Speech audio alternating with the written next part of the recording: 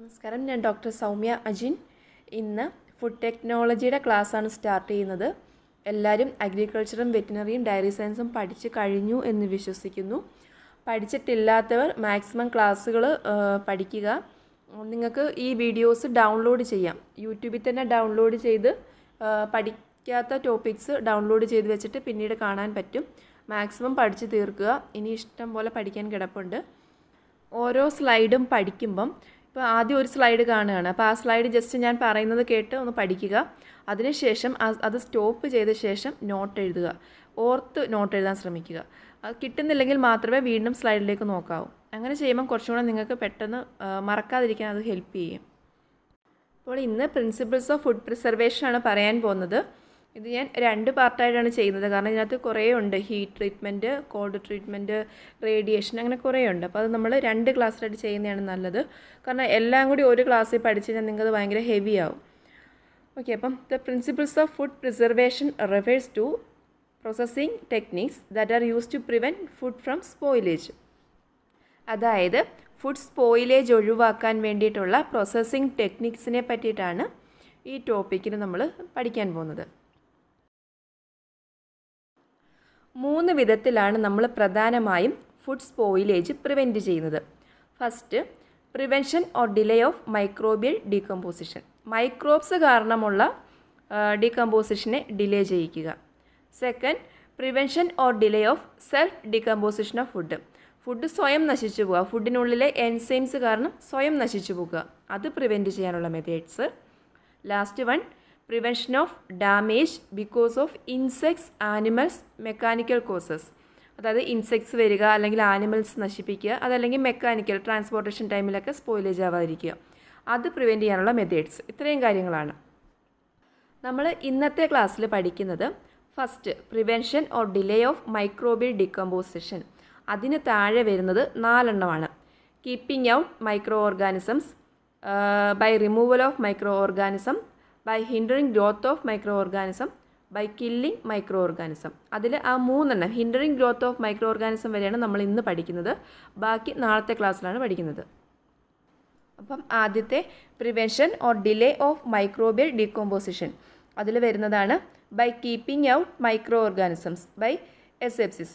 അതായത് micro ഓർഗാനിസത്തിനെ prevent ചെയ്ത് നിർത്തുക. എസെപ്റ്റിക് പാക്കേജസ് വഴിയൊക്കെ മൈക്രോ ഓർഗാനിസത്തിൻ്റെ പ്രസൻസ് ഇല്ലാതാക്കുക. By removal of micro organism, completely filter ഒക്കെ ചെയ്തിട്ട് റിമൂവ് ചെയ്യുന്ന method. Next, by hindering growth of the micro organism.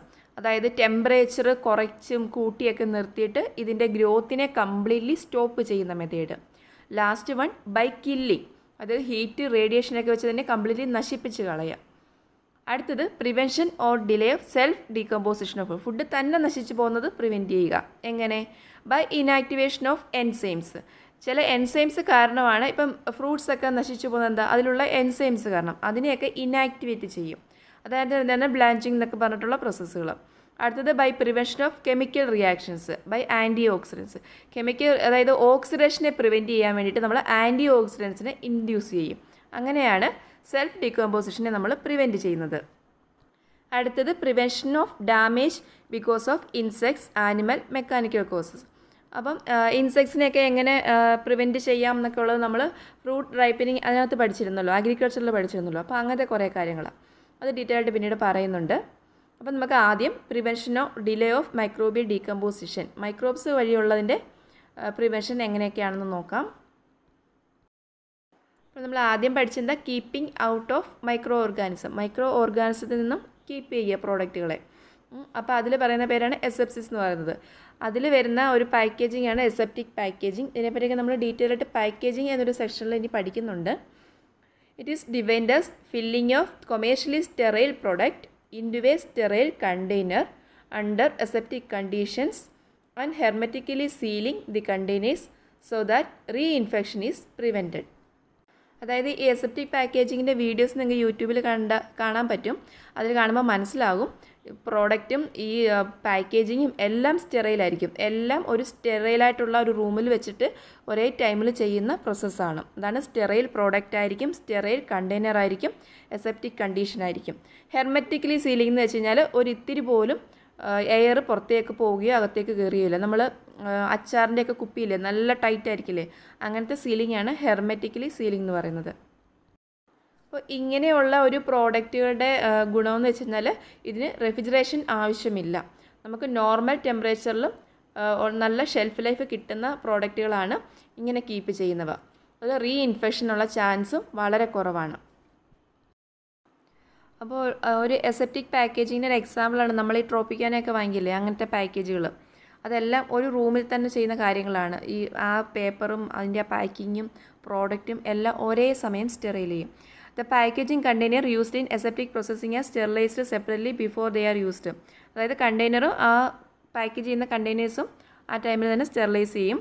The packaging machinery is sterilised using steam, sterile gases, hydrogen peroxide. ഈ package ഉപയോഗിക്കുന്ന മെഷീൻസും sterilise ചെയ്യും. അത് വെച്ചിട്ട് steam, sterile gases, hydrogen peroxide ഒക്കെ വെച്ചിട്ടാണ് സ്റ്റെറൈൽ ചെയ്യുന്നത്. Packages must be sealed under sterile conditions, usually using high temperature ceiling plate. Foods that are അസെപ്റ്റിക്കലി processed do not require refrigeration four storage. അപ്പോൾ shelf life കൂടുതലായിരിക്കും, പക്ഷേ റെഫ്രിജറേഷൻ്റെ ഒന്നും ആവശ്യമില്ല. അതുപോലെ HTST മെത്തേഡാണ് ഇവിടെ ഉപയോഗിക്കുകയും ചെയ്യുന്നത്. ഈ അസെപ്റ്റിക് പാക്കേജിനെ പറ്റി നമ്മൾ ഡീറ്റെയിൽഡ് ഇനി വേറൊരു ക്ലാസ്സിൽ പഠിക്കും. അതിൽ ലേബലിംഗ്, പാക്കേജിങ് എന്നൊക്കെ പറഞ്ഞിട്ട് നമുക്ക് സെപ്പറേറ്റ് ഒരു ടോപ്പിക്കുണ്ട്. സെക്കൻഡ് പോയിൻ്റ് ആയിരുന്നു റിമൂവൽ ഓഫ് മൈക്രോ ഓർഗാനിസംസ്. എങ്ങനെയൊക്കെ നമുക്കൊരു പ്രോഡക്റ്റിൽ നിന്ന് മൈക്രോ ഓർഗാനിസത്തിനെ മാറ്റാം?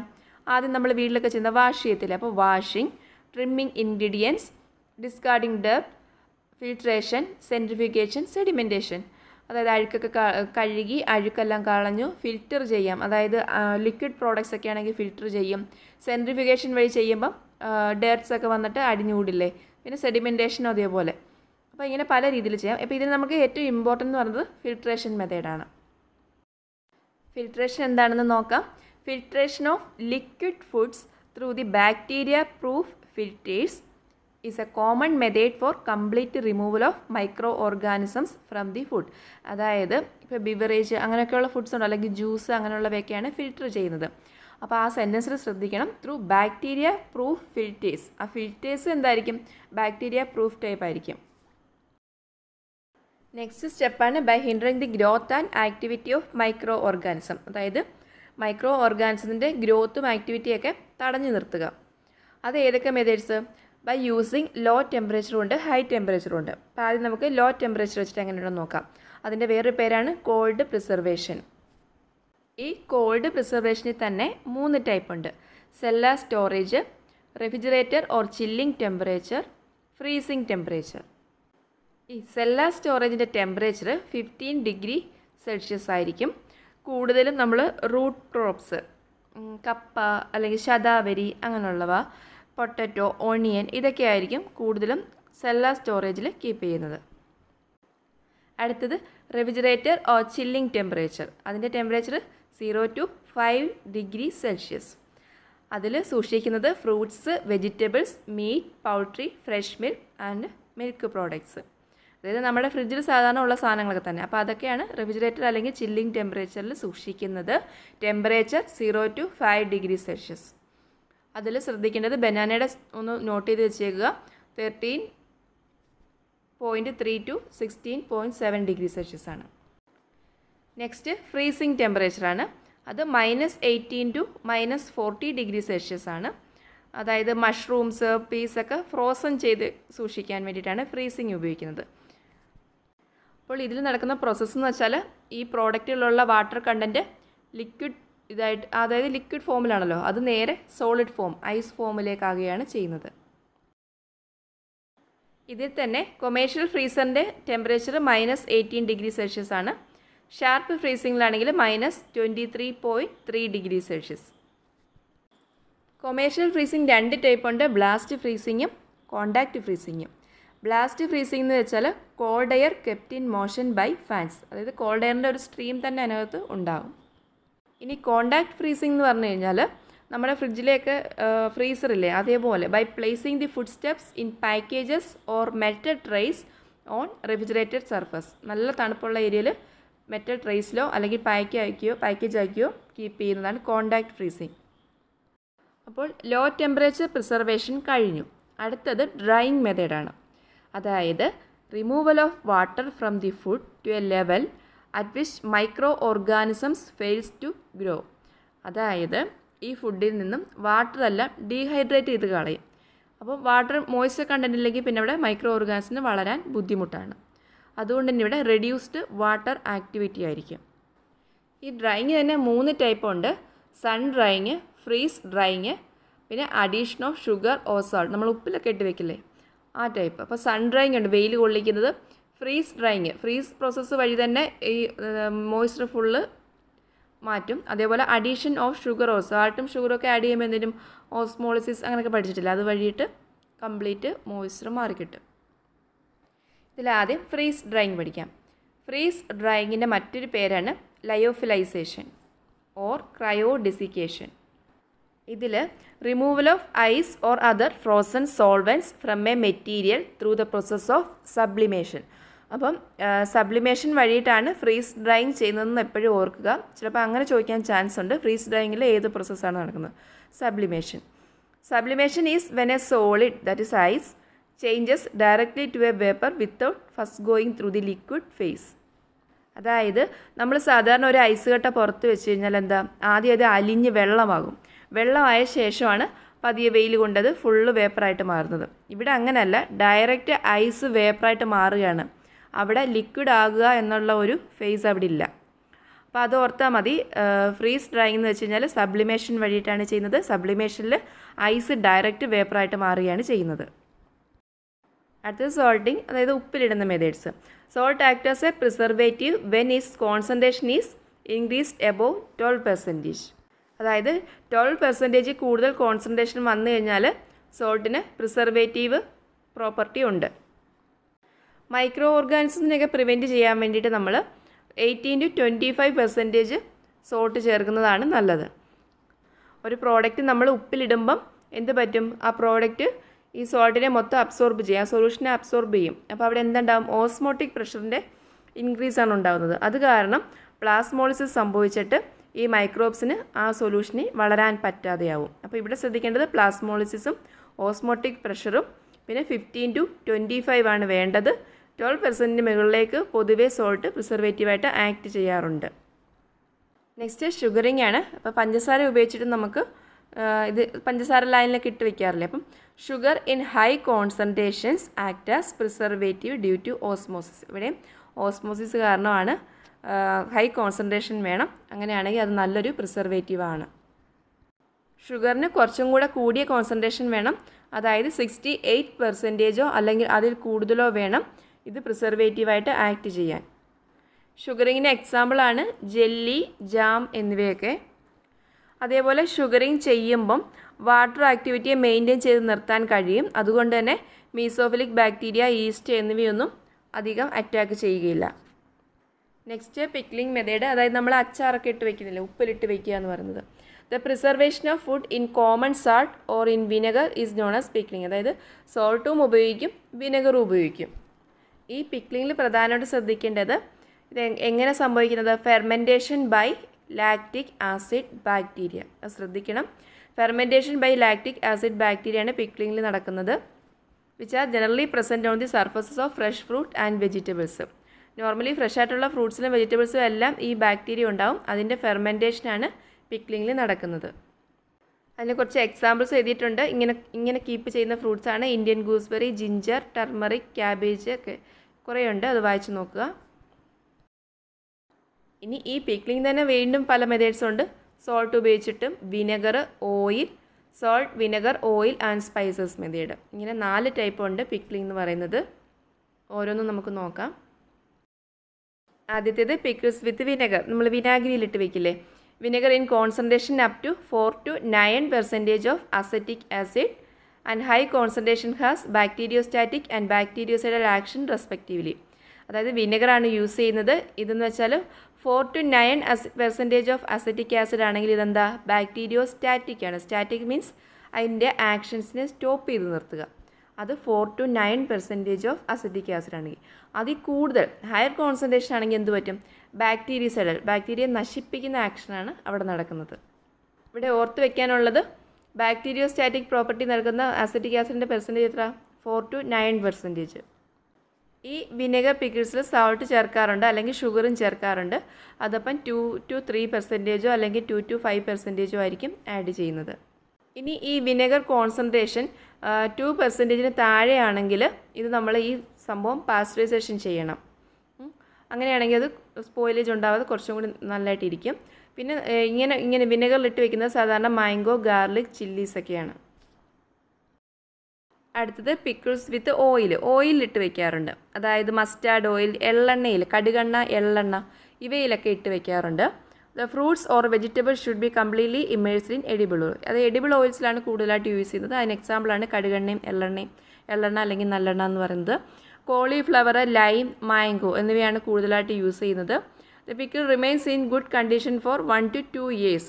അതായത് നല്ലതായിട്ടൊക്കെ സൂക്ഷിച്ചിട്ടിടുവാണെങ്കിൽ ഓയിലിൽ ഇത് 2 വർഷം വരെ ഒരു കുഴപ്പവുമില്ലാതെ ഇരിക്കും. അടുത്തത് ഇതിൻ്റെ എല്ലാം കൂടിയുള്ള കോമ്പിനേഷനാണ് പിക്കിൾസ് വിത്ത് സോൾട്ട്, വിനെഗർ, ഓയിൽ, സ്പൈസസ്. അതായത് സ്പൈസസും കൂടെ എക്സ്ട്രാ വരുന്നുണ്ട്. ഇതെല്ലാം കൂടി ഒരുമിച്ചിടുന്നത്. ഇങ്ങനെ ചെയ്യുമ്പോൾ ഈ 4 എണ്ണത്തിൻ്റെയും ഗുണങ്ങൾ ആ പ്രോഡക്റ്റിന് കിട്ടും. അതായത് ഫെർമെൻറ്റീവ് action of salt and preservation action of both vinegar and oil. ഇത്രയും കൂടി കമ്പൈൻ ചെയ്യും. അതുകൂടാതെ സ്പൈസസ് നമ്മൾ ആഡ് ചെയ്യുന്നുണ്ടല്ലോ, അപ്പോൾ അതിനെന്താണ് ഫ്ലേവറിങ് ആൻഡ് ആൻറ്റി ബാക്ടീരിയൽ പ്രോപ്പർട്ടിയും കൂടിയുണ്ട്. ഇനി ഈ സ്പൈസസ് ചേർക്കുന്നത് പൗഡർ ചെയ്തിട്ടാണ്, പൊടിച്ചിട്ടാണ്. And fried in oil and mixed the prepared fruit or vegetable before the addition of vinegar ചേർക്കുന്നതിന് മുമ്പ് സ്പൈസസ് നന്നായിട്ട് പൊടിച്ചിട്ട് ഓയിലിൽ ഫ്രൈ ചെയ്തിട്ടാണ് ഇതിൽ ചേർക്കുന്നത്. ഇനി അടുത്തത് ബൈ കില്ലിങ് ഹീറ്റ് മെത്തേഡൊക്കെയാണ്. അപ്പോൾ അത് അടുത്ത ക്ലാസ്സിൽ പറയാം. എല്ലാം കൂടെ അല്ലെങ്കിൽ ഭയങ്കര ഹെവി ആയി പോകും. ഇത് ജസ്റ്റ് ഒന്നുകൂടെ ക്ലാസിഫിക്കേഷൻ ഒരു ടേബിൾ കിട്ടിയപ്പം ഞാൻ കട്ട് ചെയ്തിട്ടേ ഉള്ളൂ. അതായത് physical method by removal of heat, preservation by low temperature, അതിനകത്ത് വരുന്നത് refrigeration, freezing, preservation, dehydro freezing, carbonation. അടുത്തത് ബൈ അഡീഷൻ ഓഫ് ഹീറ്റ് അങ്ങോട്ട് കൊടുക്കുന്നത് pasteurisation method, sterilisation, UHT, microwave, അതൊക്കെ നമ്മൾ നാളെ പഠിക്കുന്നുണ്ട്. Next by removal of water, എങ്ങനെ ഡ്രൈയിങ്, സൺ ഡ്രൈയിങ് അങ്ങനെയൊക്കെ. പിന്നെ ഡീഹൈഡ്രേഷൻ ചെയ്യും, ഇവാപ്പറേഷൻ, ഓസ്മോസിസ്, ഫ്രീസ് ഡ്രൈയിങ്, ആ മെത്തേഡിലെല്ലാം വാട്ടർ റിമൂവ് ചെയ്യുന്ന മെത്തേഡ്. അടുത്തത് ഇറേഡിയേഷൻ, എങ്ങനെ UV റേസും ഗാമ റേസൊക്കെ വെച്ചിട്ട്. നെക്സ്റ്റ് നോൺ തെർമൽ മെത്തേഡ്സ്, അതായത് high pressure processing, pulsed electric fields, ഇതെല്ലാം നമുക്കിനി പഠിക്കാനുള്ളതാണ്. നമ്മളിപ്പോൾ ഫിസിക്കൽ മെത്തേഡാണ് നോക്കിയത്. അടുത്ത chemical method by addition of acid, അതായത് അസെറ്റിക് ആസിഡ്, വിനാഗിരി പോലെയുള്ള സാധനങ്ങൾക്ക് ചേർത്തിട്ട്. അത് ഇപ്പോൾ പഠിച്ചത് തന്നെ, പിക്ലിംഗ് ആണ് അതിനകത്ത് വരുന്നത്. അടുത്ത by addition of salt or brine solution, അതായത് ഉപ്പുമാങ്ങയൊക്കെ അല്ലേ, ഉപ്പുമാങ്ങ അല്ലെങ്കിൽ വെജിറ്റബിൾ സ്ലൈസസ് അങ്ങനെയൊക്കെയുള്ള കാര്യങ്ങൾ. Next by addition of sugar, അതിനകത്ത് വരുന്നത് ജാം, ജെല്ലീസ്, അത് നമ്മൾ പഠിച്ചു കഴിഞ്ഞു. By addition of chemical preservatives, അതായത് സോഡിയം ബെൻസേറ്റ്, സോർബിക് ആസിഡ് അങ്ങനെയുള്ളവയൊക്കെ ആഡ് ചെയ്യുന്ന പ്രോസസ്സ്. നെക്സ്റ്റ് ബൈ ഫെർമെൻറ്റേഷൻ, അതായത് ആൽക്കഹോളിക് ഫെർമെൻറ്റേഷൻ, വൈൻ, ബിയർ എന്നിവയൊക്കെ. പിന്നെ acetic acid, vinegar, lactic acid fermentation, card, cheese അതൊക്കെ വരും. നെക്സ്റ്റ് ബൈ കോമ്പിനേഷൻ മെത്തേഡ്, ഇതെല്ലാം കൂടി ഉൾപ്പെടുന്നത്. അതിൽ ഹർഡ് ടെക്നോളജി, ക്യാനിങ്, അങ്ങനെ കുറേ പ്രോസസ്സുകൾ വരുന്നുണ്ട്. എല്ലാം നമുക്ക് ഡീറ്റെയിൽ ആയിട്ട് ഇനി പഠിക്കാം. ബാക്കി നമുക്ക് നാളെ ക്ലാസ്സിൽ കാണാം. ക്ലാസ് ഇഷ്ടപ്പെട്ടിട്ടുണ്ടെങ്കിൽ ലൈക്ക് ചെയ്യുക, കമൻറ്റ് ചെയ്യുക. താങ്ക്